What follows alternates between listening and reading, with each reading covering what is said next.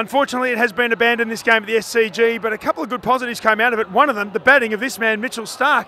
A wonderful unbeaten 50, mate. The first in one-day international cricket. Congratulations. Yeah, thanks, mate. It's always nice to do it at the home of cricket, the SCG.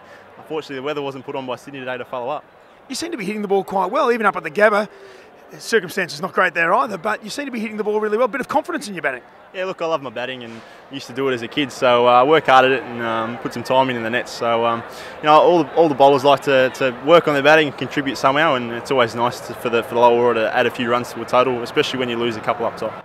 How is the feeling in the rooms at the moment? Obviously disappointment that we couldn't get out there and get a result, but also disappointment maybe not getting enough runs at the moment.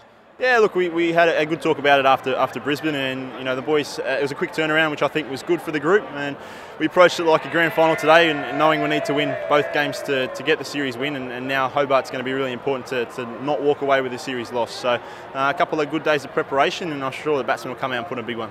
Personally, mate, how's the body? You've had a couple of niggles here and there, but how's the body feeling at the moment? Yeah, it's all good. Obviously, after Melbourne was just precautionary, and it's another thing that I didn't experience anything with my calves before, so it was all precautionary, and I'm feeling pretty good, and I know what I can get through and what I can't, and like Mickey said last week, if it was a grand final or a semi-final, both Mitch and I would have played anyway. It's a big grand final on Wednesday night down in Hobart now. How are the boys feeling going forward into that game?